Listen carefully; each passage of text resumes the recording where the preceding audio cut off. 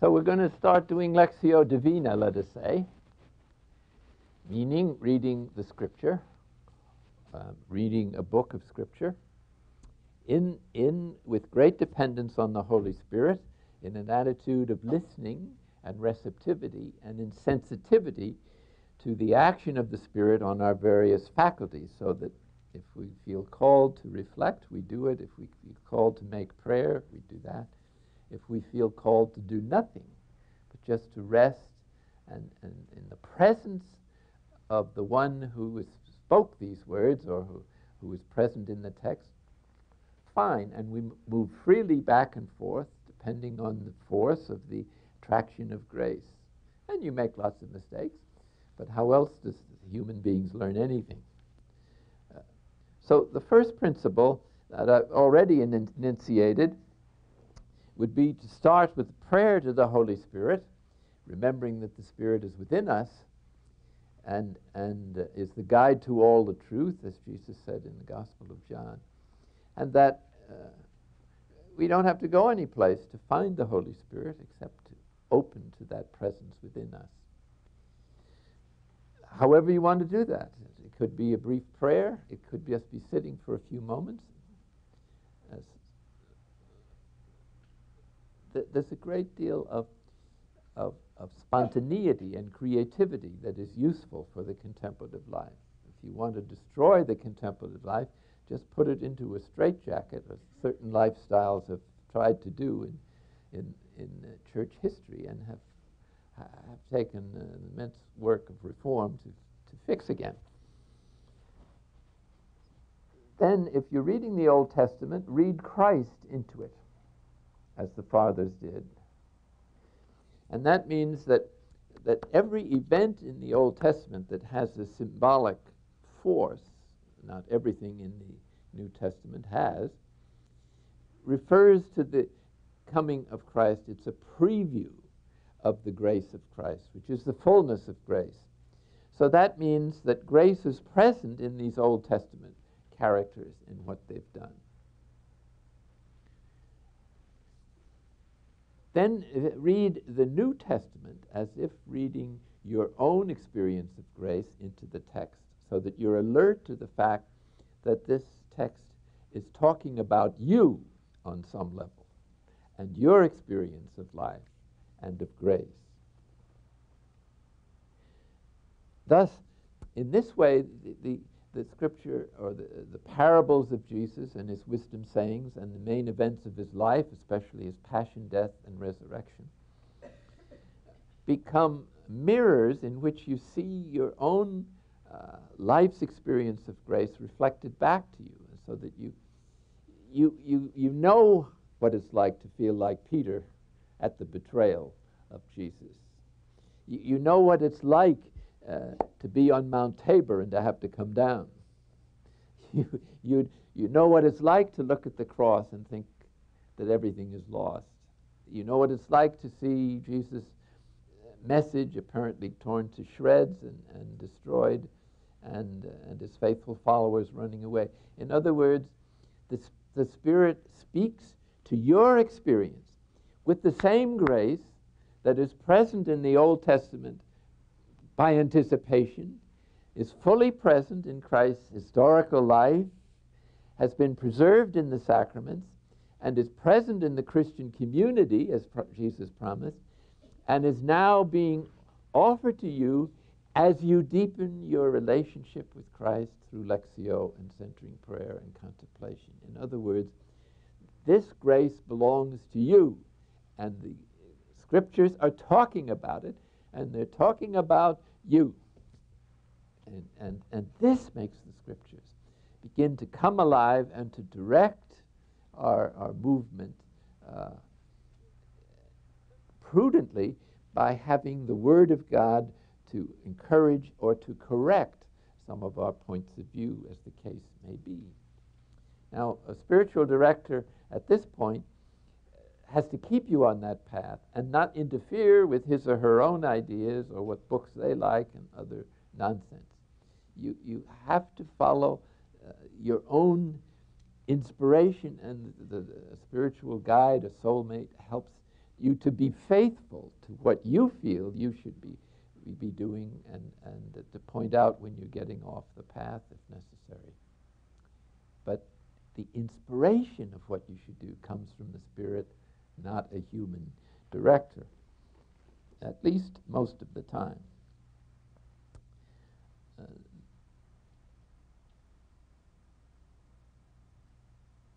The third principle I think is worth keeping in mind is that the Word of God is addressed to different levels of our being: imagination, memory, our will, our decision-making apparatus, and our reflective apparatus, and our intuitive faculties.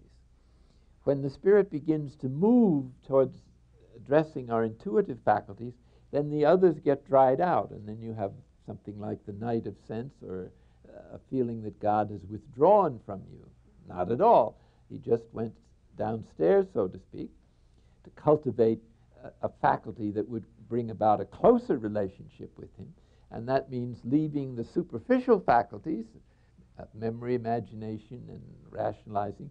They get left behind. So they get bored and in prayer, and they look around for something to do, and if there's nothing to do, then they just feel sorry for themselves and moan and groan and give you a hard time.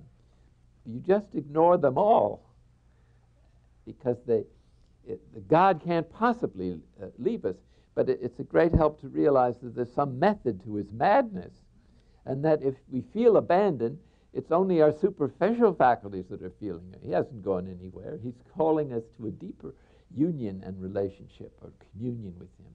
And you just have to sit it out until that becomes apparent and the faculties calm down their noisy complaints, and you have peace enough to hear the Word of God, which always brings peace when you're hearing it fully.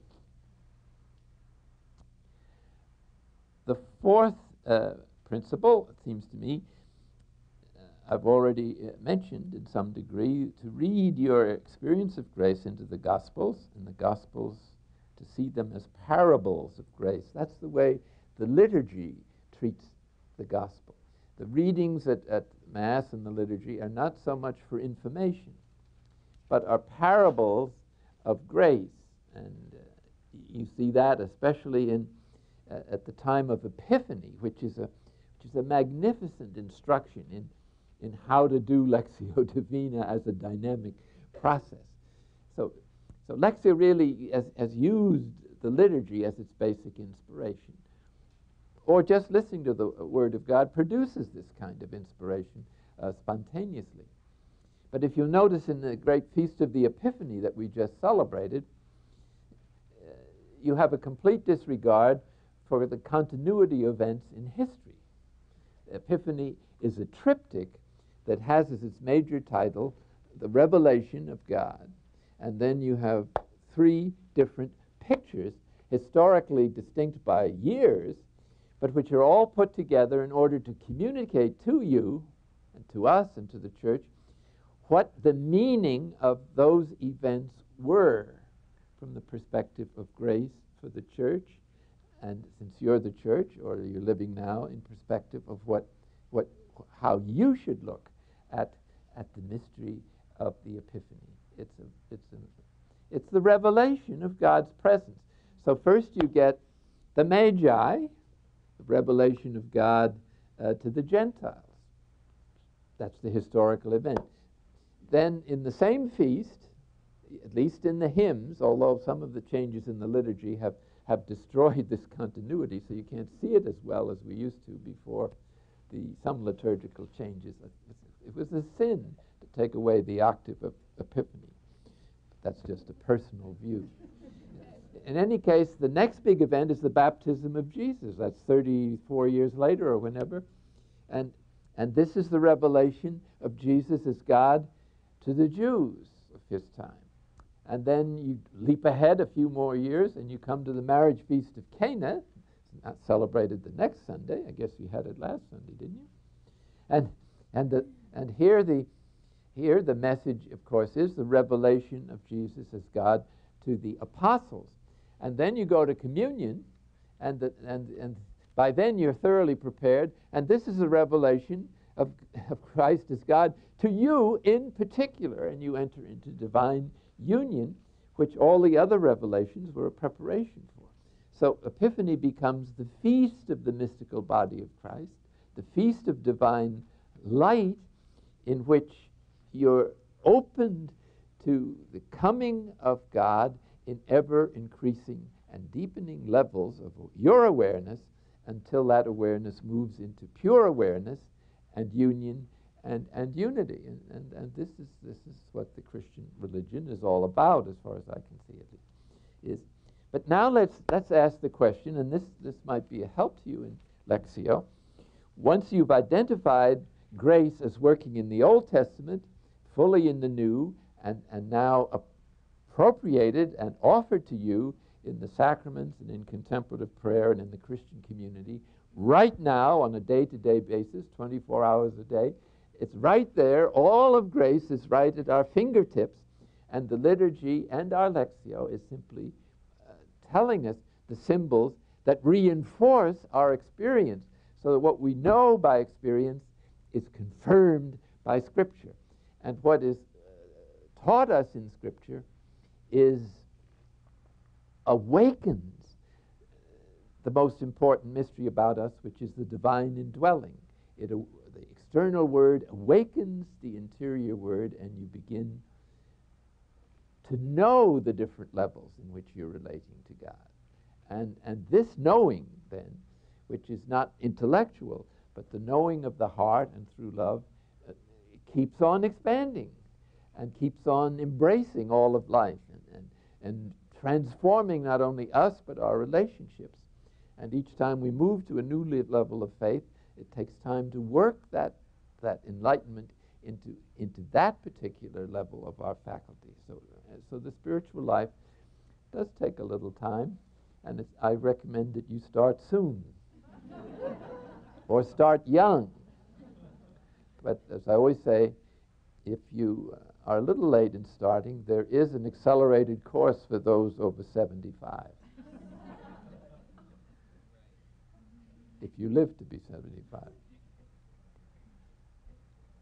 One of the other principles I'd like to mention is that our interpretation of Scripture, or our insight into a particular text that applies to us today, is of course not the last word, because others may be getting another interpretation that's suitable for them, or you're only interpreting it from the level of whichever one of these R's are predominant in your spiritual life at this time. So what you get out of the same story, 10 years ago is not going to be the same that you get today. And so the Scriptures are inexhaustible, especially certain parts of them, like the parables. No one will ever plumb them to their depths, and there's always some new meaning that keeps emerging. And similarly, the wisdom sayings of the Lord. I'm going to just quote one of my favorite sayings, which has to deal with the stages of Lectio beyond those that we're looking at here this week. The Word of God, of course, is the eternal Son of God in the bosom of the Father.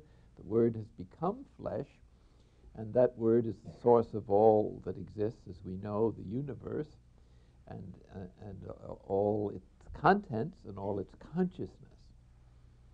So what is the basic thrust of the gospel, or Lectio, which is a way of assimilating the gospel and of being assimilated to it? So the great lights that we might have in Lectio are for today, and we may move on to others tomorrow, and hopefully we'll continue to grow, because the Spirit in us begins to see our lives and the Gospels from an ever clearer perspective, as the obstacles, like the false self puts up, begin to diminish. Then the light of the Spirit. And here again, the liturgy is a guide to our understanding of how Lectio affects us, because we start out, so to speak, with Advent, the theological meaning of Advent is light or enlightenment, especially on the fact that the Word has become incarnate. And Epiphany emphasizes this by showing certain other revelations in which the Word has manifested himself not just as in the world, but united to the church, which is the meaning of Epiphany, and united to everyone who's in the mystical body of the church, which is you and I.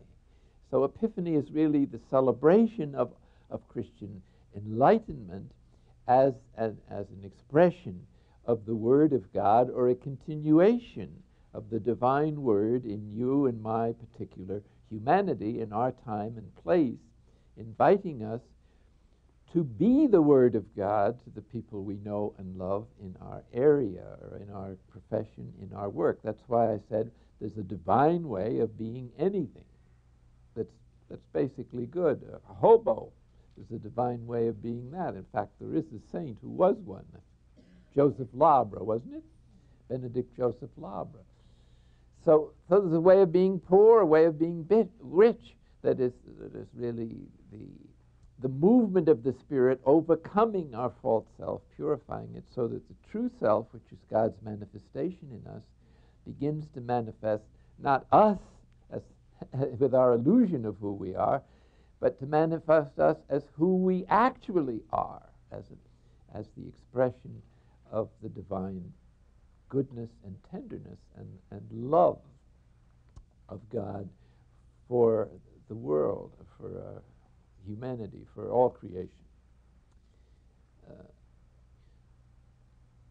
So the fifth stage of Lectio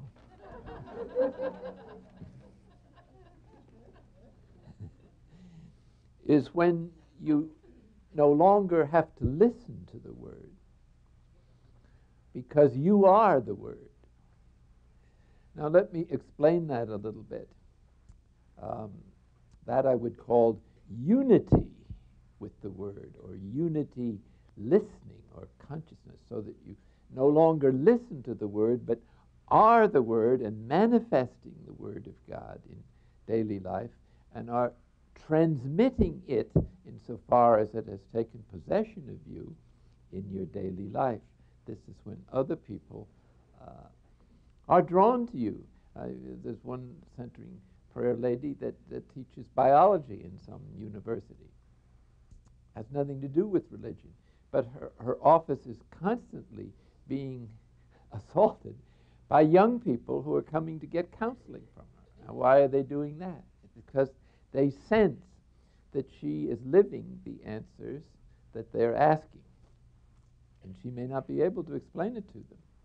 So explanation is the least communication of the Word of God. The real communication is to be or become the Word of God in your very being, and that is the triumph, it seems to me, of grace. And we might call that the fifth stage of Lectio, when you are or have become God's Word in your particular human situation, with all its circumstances, suffering or joy or whatever, and the people you know and love and work for or are professionally attached to, so that in you walking around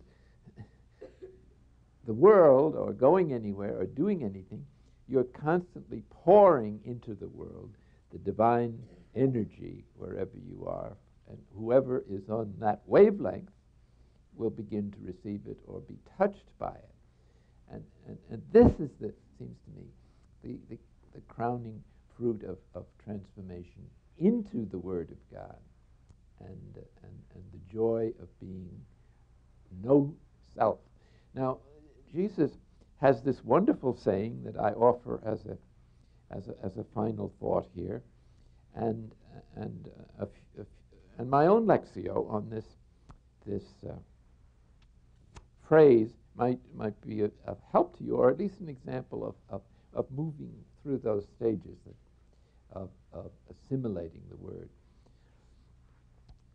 Jesus has this fascinating saying that in Matthew 10, I believe it is, he who seeks only himself, we could include our spiritual aspirations here, will bring himself to ruin. But he who brings himself to nothing will find out who he is. Now let's put that in the feminine in case some of you say, well, that's for men. She who seeks only herself will bring herself to ruin. But she who brings herself to nothing will find out who she is. Now this suggests that we do not know who we are, really are, that we have an image of ourselves, a self-image that changes and develops, and that we tend to fossilize on some illusory identity, such as we over-identify with our feelings. Nothing wrong with feelings, we need to face them. But to over-identify leads to acting out in a way that's destructive under many circumstances. We also over-identify with the cultural conditioning out of which we emerge, so that we say we're an Irishman, or we're a Catholic, or we're a lawyer, or we're a parent or a grandparent. You are not a grandparent or a parent. You may have children, you may have begotten children, but you are not identified with this child, because the true you has no identity except what God has given you, and you don't know what that is. You only find out by not being anything anymore. And so our over-identification with the emotions is the work to dismantle the false self. Our over-identification with our cultural conditioning, we belong to this family, with this ethnic group, with this religion, that has to be dismembered in order to become nothing. And so the last thing that has to be disidentified with is even more difficult. It's the de-rolling process in which who we think we are begins to vanish, or is disintegrated, or is clobbered by circumstances, so that you can't be that anymore. And so life tends to accompany this spiritual movement, so that if you don't get this idea in adolescence, which few do, or in early adulthood, or in the midlife crisis, which makes us question some of the things we've thought with all our energy. It's not that the good things that God has created, that they're not good. It's that the over-identification with them makes them into gods or substitutes for the true happiness which emerges when we accept ourselves or bring ourselves to no thing, when we're no longer anything. As an example, to become a true monk, you have to be willing not to be a monk. When you no longer care about being a parent for selfish reasons, you're the perfect parent. In other words, it's in letting go of the exaggeration which we've over-identified with that enables us to fulfill whatever our role is. So, I am not a priest, though I have that role. I am nothing, you might say, who is exercising the role of priest temporarily. Similarly as a monk, similarly all of you. So the Word of God challenges who we think we are. So it's not just a movement of grace into us, as I've been speaking about up till now, but a relinquishing and self-surrender of our false selves with our false identities, which prevents grace from enabling us completely to be transformed into Christ and to be who we really are. And that turns out to be unconditional love, because that's who God is, and whoever is no thing or nothing is prepared to manifest God in the fullest possible way. So we have to be a little cautious of our aspirations in the spiritual world to be a great contemplative, a great spiritual director, a great abbot, a great bishop, great anything you might want to be. Canonized. Maybe you want to be canonized. All I know is it costs a lot of money. Better leave some in your will for this purpose. But let it all go. That's what I'm saying. That's what the Word of God is saying. Let me be God in you. And as St. Catherine of Siena said, there is no me, but God. And this is the final, it seems to me, this is supposed to be a crown, completion of the Lectio Divina process is we move beyond the levels of rest to beyond experience of anything. Because God is not in anything, in any concept, feeling, or experience. But God is totally present to us. And this is when he addresses us at the fullest level of our being, not just at the lower levels, but addresses us as he addressed Moses, face to face. That means being to being, with nothing in between in the way of false self, illusions. I suggest that this is a considerable project that only God could have thought it up. But that seems to be what God is inviting us to in the gospel and is providing us with all the means that you need to get there.